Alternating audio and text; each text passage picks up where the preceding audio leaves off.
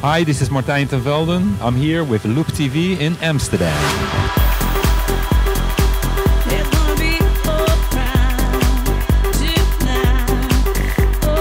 Hi, it's Kat. We're here with Loop TV in sunny Amsterdam, surprisingly, with Martijn Ten Velden. How are you doing? Very good, actually, yeah. Really nice to catch you on home turf, because you're not here very much, by all accounts. Yeah, it's true. The last time I was here was exactly 12 months ago, so it's nice to be here on a nice sunny day. You just moved to Barcelona? Yeah, 2.5 months ago. I was living in Dubai before that and decided to move back to Europe to be closer to the action again. How's the cold getting you?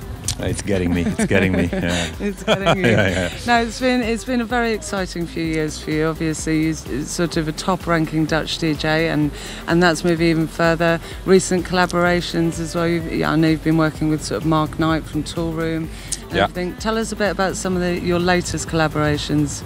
Well, I have a new collaboration coming up with Mark Knight. We haven't done anything together for several years now. As you know, we've done 20, 30 tracks together in the past, 7, 8 years ago. So it's really exciting. We're getting back in the studio next month. Your studio or his? His studio, because we started this one in his studio. So, and my studio is under construction at the moment, so we can't get in there yet.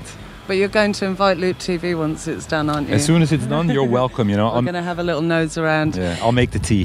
Fantastic, even better. Yeah. Now, I wanted to ask you as well, you obviously, if you're building a new studio, you've made some decisions, what you're getting rid of, what you're keeping. What's new that's going in there this time? Well, to be honest, the studios are getting smaller and smaller, the actual equipment you're using, because now it's all digital. I used to have big keyboards like the big Jupiter 6, the Jupiter 8, Moog, MS-20 with leads and everything, but now you get all in the box, so it's all on the computer screen, so it's very small. I have a Power Mac, I have a Power Core, I use Logic, and that's it. Lots and lots and lots of plugins, UAD card for better plugins, better sound quality. So it's mainly digital now, yeah. It isn't it? Have you kept your old analog kit? Is there ever a time you sort of bust it out to get some of those old sounds back in there? Well, to be honest, I've been thinking recently, because everything is becoming so small and so digital, it's not tangible anymore. So I'm thinking of getting some big drum pads and just start hitting things again, because it becomes a bit too clinical when it's all too digital. It's nice to have some big stuff around, also for the vibe. Nice to have some sort of... the warmth of an analog sound sometimes adds to a digital track as well. Oh, definitely, and also to have live things, it gives the tracks more depth. Okay, let's talk about some of the sort of highlights and key points of 2010 so far for you. The first highlight is this ring on my finger, which happened in February, so that's the most important one, I've met your wife, she's a rather lovely lady. Yeah, she definitely is. Yeah. Congratulations. Thank you. That's the #1 highlight. Gig-wise, I think the best gig I had this year was in Bulgaria. It was with Mark Knight. It was the closing party on Sunny Beach on the Black Sea coast, and it was phenomenal. I mean, Bulgaria absolutely rocks. I love you, Bulgaria, that's all I can say. It's one of my favorite countries. We'll be heading to Bulgaria soon, I feel. Yeah, it was just an insane party on the beach. 7:30 in the morning, the whole beach was still completely packed. What an amazing gig. So that was, gig-wise, that was my highlight, yeah. Fantastic. Yeah.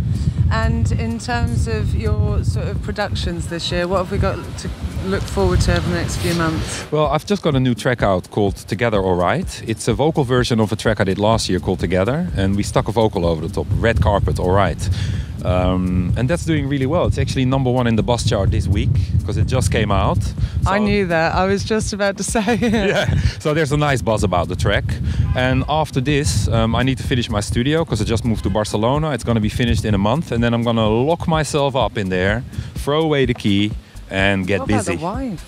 Oh no, yeah, I'll give her attention too, but yeah, it's really important to spend time in the studio, because what I find, I've been, touring the world for quite some years, you have to keep the balance. Sometimes if you're DJing all the time, you forget that you have to keep going back to the studio, because if you have records out, resident DJs start playing your music in clubs. They tell the promoters, oh, you should book this DJ because he has a good track out, and it helps a lot with your booking. So it's really important to keep producing. So and I mean, one of the things that we've talked to a lot of people is about how you sort of manage that time between your time in the studio and producing, and to sort of allow yourself collaborations and still jet around the world and see your lovely wife.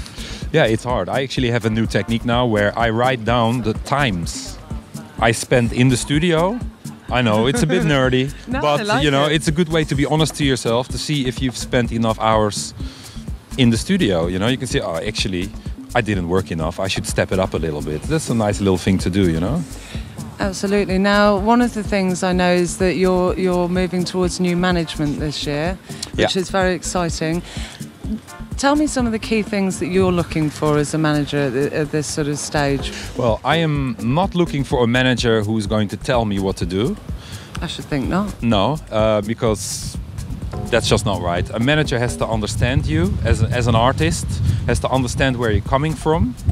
But a manager cannot do everything for you. You have to know where you want to go, and you have to collaborate with the manager to put a plan together to make it work. But you cannot expect a manager to just grab you and make you successful if you don't have a plan yourself. So you really have to know what you want. That's why I waited a while before getting new management, so I can figure out for myself, where do I want to go? What do I want to do? Because then you can work together to get there. It's very important. Now, we were talking earlier about everything going digital, and everything has gone. You know, and we've moved out of the area of vinyl and mixtapes, and the internet has changed everything distribution-wise and promotion-wise. What do you think of the sort of positive outcomes of that? I'll ask you about the negatives in a minute. Yeah. No, the positive is especially for new people who don't have the budget to pay for a studio, don't have the budget to pay for mastering or distribution. To press the vinyl up if they want to start their own label, it's very easy because they can just do it digital with hardly any initial costs. So that's a big positive for people who want to start out. Now, I also wanted to talk to you about the obvious negatives of distribution as it is nowadays in digital distribution, piracy and everything else. Do you think the onus is on the artists to now sort of find new revenue streams, new ways of making money, or do you think there should be a greater clampdown on those who do pirate sort of material? Well, I think both is already happening. A lot of DJs and artists are using the internet a lot more multimedia. A lot of DJs are doing little clips of their tours so people can get more involved and feel closer to the artist. And it's all about performing live as well. I think it's the same in the bands, you know, big concerts. People like Madonna even, they have to start touring again because sales are down. So you got to tour and make your money more that way as well. And a lot of the time your releases are more of a promotional tool almost to get the gigs. Been lovely talking to you. You too. Thanks for spending some time. This My is pleasure. Kat for Loop TV with Martijn Ten Velden.